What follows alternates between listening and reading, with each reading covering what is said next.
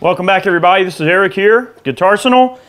We're going to be talking about wah pedals, and not really the differences between wah pedals, but just the technique of using a wah pedal in general. Because, I mean, there's tons of different things all over the internet where people talk about the use of a wah pedal, and I think a lot of people tend to get really confused about, you know, their use, and some people can't really get the whole, like, I guess, hand and foot coordination together. A wah pedal basically takes treble in and out of your signal, and much in the same way that your tone pot does on your guitar. And really, in my opinion, wah pedals sound the best with a single coil pickup guitar like a Stratocaster or a Tele. Now, people use them on humbucking pickups as well, and they certainly do sound good there, but I think they have a certain quackiness that you get out of a single coil pickup that you just don't get out of a humbucking pickup, in my opinion. That's just my opinion. But that's not really we're not here to argue semantics about what pickups are better for wah pedals, but I want to just discuss the technique and use of a wah pedal. If you take a Stratocaster, right now the wah pedal is disengaged. I've just got a little compressor going and a Noble's ODRS overdrive. I'm running into a Mesa Boogie Mark V, and this is a Fender standard Strat with a rosewood neck and slab. You know, it's not a slab, but basically rosewood neck. I want to demonstrate something here. If I take this tone right here and I roll it all out, all right, I'm adding the brightness back in. All right, there's all out on the tone pot. All right.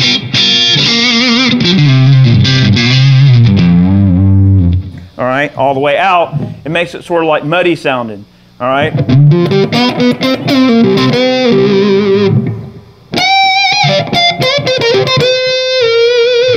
Right? So see, you know, you get that kind of nasally, you know, bottomed out tone sound. If I take the difference between those two, of the tone rolled out all the way, and I go to the bridge pickup, the treble pickup, I've got the tone all the way up. All right, I'm going to increase my volume. That gives us a sound that sounds something like this.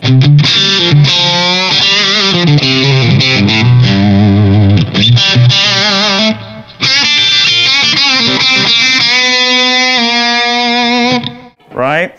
If I take that tone all the way out, just like I did on the neck pickup, it gives it a sound kind of like this.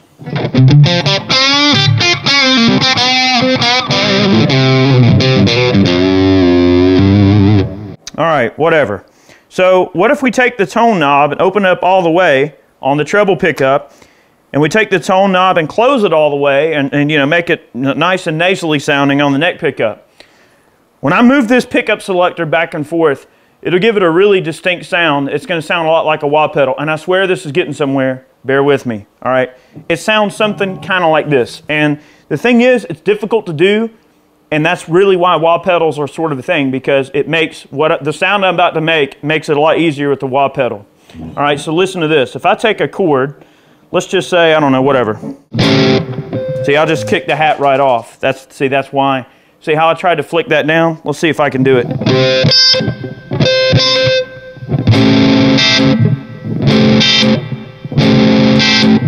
Hear that sound, that sweep of frequency range? It's really hard to do, you know, because you're going to literally, like, I just smack my top hat off of my selector. That's okay. We'll leave it off. So now what we'll do is we'll use a wah-wah pedal. And what the wah pedal does, if you just listen to the sound that's coming through the amp right now, I had to kind of stomp on it to engage it because the switches are usually kind of crazy, but you notice wah pedal disengaged, tone rolled all the way out, it's sort of a...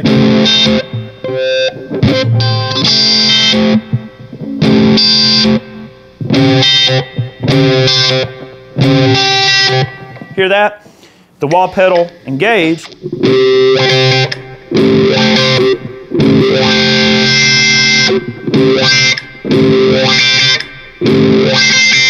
All right, that's with the wah pedal. All right, without the wah pedal.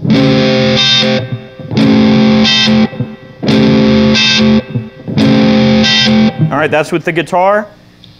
Tone roll back in. Now with the wah pedal. See why a wah pedal is useful? Because I'm not having to like knock the top hat off of my pickup selector trying to flick around the pickup selector. If you're making big heavy strums way across the face of the Strat, especially a Strat because of where the actual pickup selector is located, yeah, you can kind of like get some of those crazy wah sounds, but the thing is, the wah pedal makes it a lot easier. So we'll go over some wah techniques. Basically, when the heel is depressed, it removes the treble. When it's pushed down, it adds the treble back in. You can hear it coming through the amp. Listen. You hear that?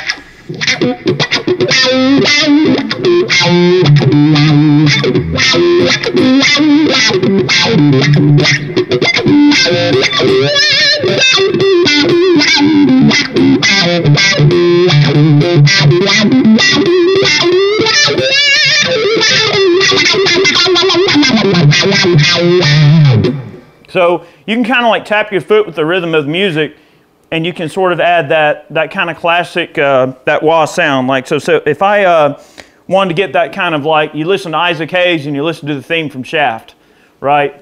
And you hear that.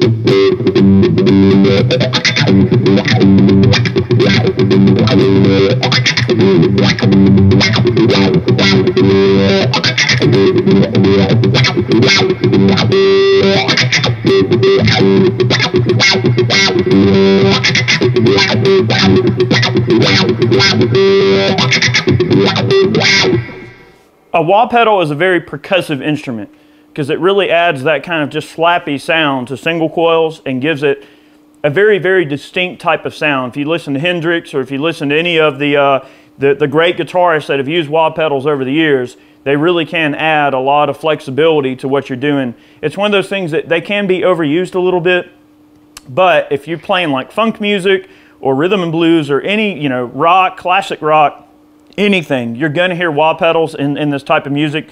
And they also kind of have a different sort of effect too. They don't always have to be used for that kind of just crazy nasally passing kind of sound. You can also use wah pedals to get the kind of sounds such as, let's see if I can demonstrate something for you.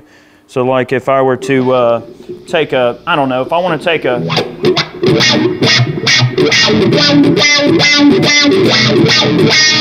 you can add like a little bit of that kind of wah-wah effect into a rhythm. Or you can take a chord and kind of let it ring and get sort of a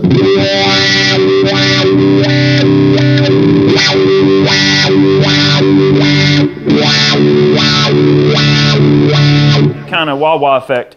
Personally, I think it's cool for like just kind of blues rock and getting in, you know, some of those kind of crazy things. If I take something and go like,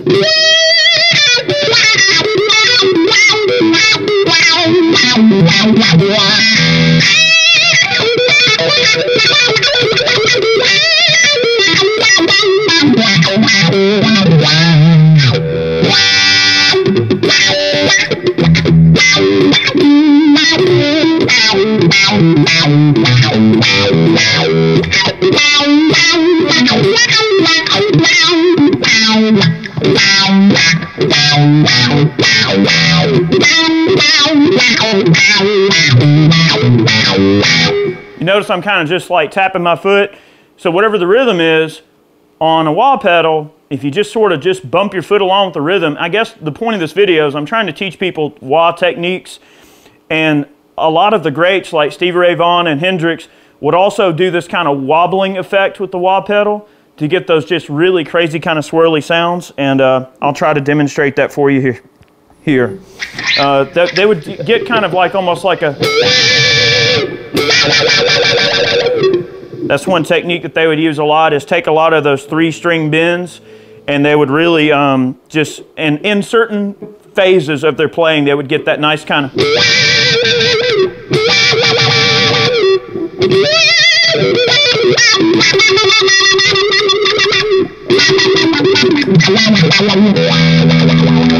You know, and it just really gives it that kind of just quacky, crazy sound. So you can kind of like really oscillate the pedal back and forth with your foot really quick to get those kind of silly sounds like that. And they do have some very musical sounding aspects to them, especially when an amplifier is really loud and you're just getting these crazy sounds coming out of the amp. And it just blows people's minds, hopefully in a good way, when you do that sort of stuff.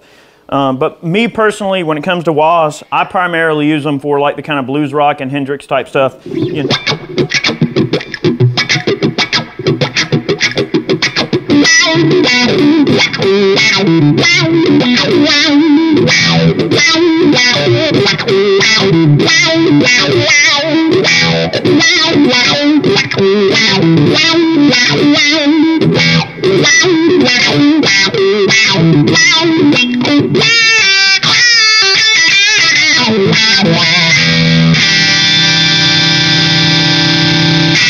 Anyway, that's kind of sloppy, but maybe you get the point there.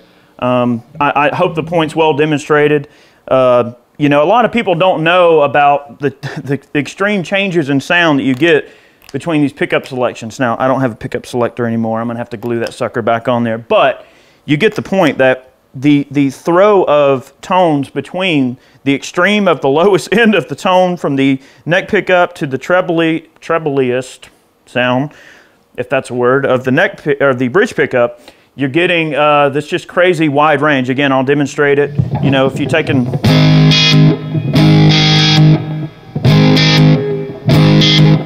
I can't really do it because the top hat's not on there. I don't want to cut my finger open on this selector, but you get the point. Those sounds are neat, and wahs really allow you to kind of capture those subtle sort of nuances.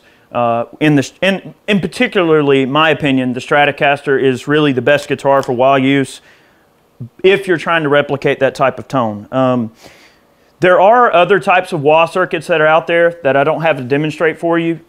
There are some wah circuits that people will put on Les Pauls and other guitars that would actually use a knob on the guitar to control the wah. And to some degree, you know, you really can get some of those swells. I'm not really good at doing them, but some people can take their, you know, some people that have huge hands and they can really reach that area. You know, they can really roll that tone knob with their pinky and get those kind of crazy swells. And they'll also do the same thing on the volume pot to get those kind of swells. That's getting into a different video, but that's where volume pedals come into play. You're controlling the volume swells with your foot instead of trying to use your pinky. And in my opinion, it kind of gets in the way of like you're playing. Now, some people are really good at it. Great, that's cool. If you're good at it, wonderful. It's always good to have in the bag of tricks to pull out if you need to. But that's wah pedals in a nutshell. Jeffrey Teese makes a bunch of different versions of these wah pedals, and this one is voiced in a certain way. They come in a wide variety of different voicings. Like he used to make a thing called the Real McCoy and like the Picture Wah and the different RMC versions of this wah pedal. Some of them use like old school Vox components. Some of them use, you know, new old stock components. But this particular wah is a nice evenly voiced wah. Some wah pedals will definitely have some different voicing settings. There's wah pedals out now that have a variety of different like fuzz and things you can add in. Some of them have pitch shifters. Some of them have some very extreme range of frequency range that they fall into. This wah pedal is more of a sort of vintage style wah, which is kind of my style of music and what I like to use. But just know that if you're watching this video and you don't know anything about wahs and you learn what you know about wahs here, know that you're not confined to just this type of sound. There are many other wah pedals out there, and they also fall into a lot of different price ranges. So we'll be having a look at some of those particular wah pedals. But anyway, we hope you learned something. And that's my take on wah pedals. Take it for what it is. I like them. I think they're neat. And they're definitely crucial to the bag of tricks for any guitarist. So.